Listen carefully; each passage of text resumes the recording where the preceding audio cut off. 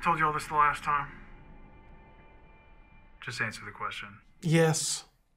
I was at Miss Carver's residence on May 9th. I installed a circuit breaker box.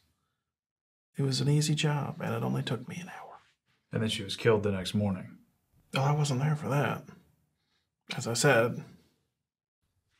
You've also said that you didn't know the other victims.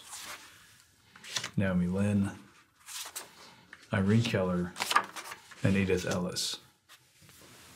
But your employer's records show that you made service calls to the neighbors of each of these women.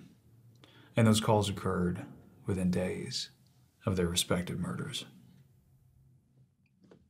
That's why I'm here today? It's a pattern worth following up on, yes. How would you explain it? Maybe it's synchronicity. Maybe bad wiring.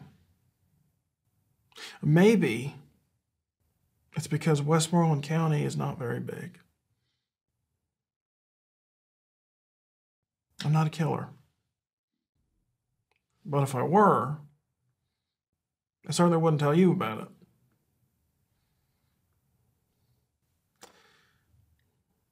Old invoices don't add up to evidence. So unless there's anything more, detective,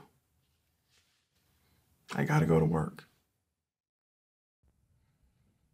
You can go, but I'll be in touch. I'll help it any way I can.